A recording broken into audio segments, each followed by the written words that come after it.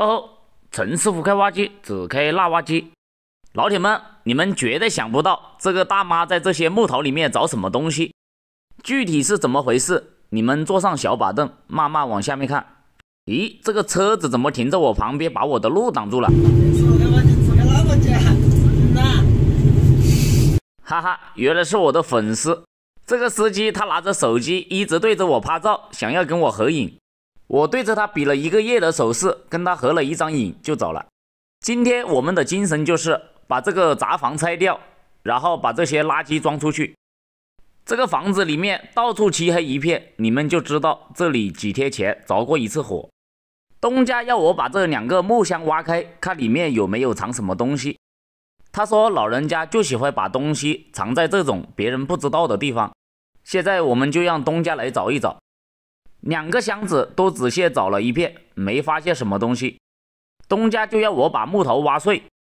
这2个箱子都被火烧过，不能用了，只能挖碎把它装出去。如果不把它挖碎，这个货车司机他就不准我装在他车上。好在我挖机的斗齿很结，就这样被我几下就把它分解了。今天这个活预计还不要1个小时，把这几间小杂房拆掉，然后装出去，最多只要装刹车，就按600的起步包给我。货车司机的运费不要我管，由东家付。总的来说，今天这个活还是很划得来的。这个床的架子也烧化了，也一样的用挖机把它分解掉。周围的邻居都在上面看陈师傅开挖机。陈师傅开挖机不会是村里出了名的魔？哦，不对，应该是村里出了名的快。把木头这样竖着挖到后箱里面，这样就好倒出来一点。其实这些木头拿来当柴烧也好，可就是没有一个人愿意把它捡回家。这个货车司机他说这一车土他都不好倒到哪里去，根本就找不到合适的地方。他说他装了这一车他就不来了，所以这一车的运费他就收得有点贵。地上没有多少抓头了，我们再到这里拆掉2面墙，把这一车货给它装满。照这样装下去，估计这里的东西2车就可以把它全部拉走。这一车装满之后，我们就把剩下的这几面墙拆掉。拆这样的杂房基本上没有一点技术难度，不到1分钟就把这几面墙全部挖倒了。然后我们继续装车。经过这一次着火，估计东家以后再也不敢到房子里面用木柴烧东西了，毕竟这次的损失还是很大的。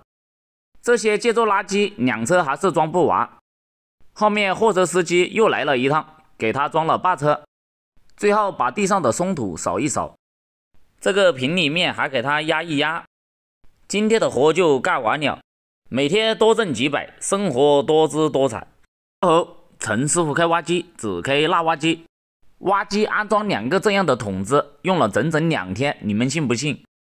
不知道大家还记不记得这个地方？就是有2个3米3的木箱着火了，这2间杂房都倒塌烧了的那里。今天这个东家又把我叫过来，让我给他挖2个化粪池，顺便把这块土地也整平，然后浇上混凝土，这样院子里面就干净一点。咦，这里挖出来了一个好东西，这是一个石头，把中间掏空，跟帽子很像。我感觉这个东西不错，先把它放到一边，等一下带回家。货车来了，我们把这些垃圾给它装上车。这些以前老房子的瓦片靠墙太近，挖机不好去挖，我就让东家2兄弟把它扒到斗里面，然后再用挖机抓到货车上扔掉。这个以前的污水处理池也不要了，因为东家要重新挖2个新的化粪池。先把上面的盖板挖开放到一边，然后挖土进去，把这2个坑填起来。由于东家没有抽水机，这2个坑里面的水就不好弄出来，只能直接挖土把它填了。东家说打混凝土的时候上面放一层钢筋，把那个坑填满之后天就黑了。想把这里挖平，没想到里面有一根水管，这下好了，晚饭应该是不会留我吃了。应该是开工之前忘记行李了，赶紧先行3个礼。东家的母亲突然跑过来说，陈师傅，里面有根水管，千万不要挖断了。我跟他说，怎么我挖断了你才告诉我？没水作画，瓦画是没得吃了，我就下班了，明天再来。第二天早晨过来，东家放了一个长方形的飞蟹，这里要挖一个生活污水处理池。挖这个东西可是我的专业，随便乱挖都能够把它挖得方方正正。挖出来的土先把它全部堆在这里，然后再把这些土填到这个坑里面，最后再把这些松土给它趴紧。村里给的生活污水桶送过来了，4个人在那里琢磨了很久，都不知道该怎么弄下来。我就给了他们一根吊带，然后挂在桶子上面。有挖机在，还怕这个桶子弄不下来。先把桶子放到一边，然后他们量一下出水口的高度，发现我挖的这个坑挖深了，以后水流不出去，然后又要我挖2斗土把它填掉20公分，这就有点尴尬了。还好是东家要我挖这么深的。再次量了一下高度，确认无误之后，东家说下面要放一层混凝土才行，就到这里扒了几包水泥，然后又到这里扒了一些沙子。因为昨天我挖到了一根水管，东家现在有一点不相信我的技术，水泥沙子都是直接扒到我斗里面，不要我挖。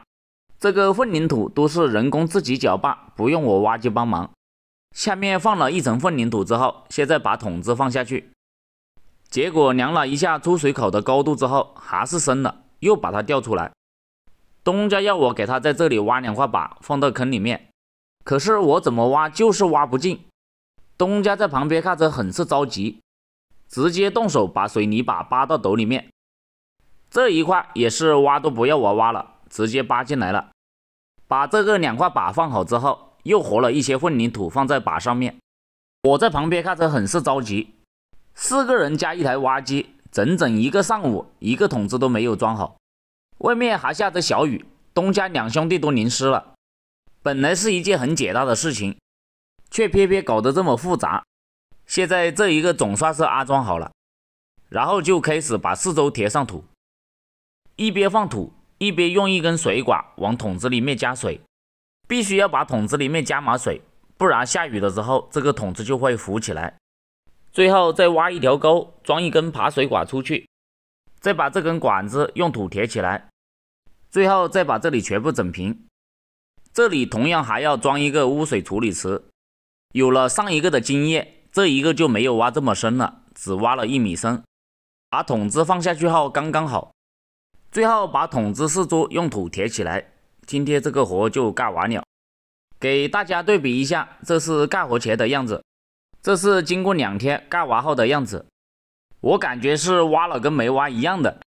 哈哈，每天多挣几百，生活多姿多彩。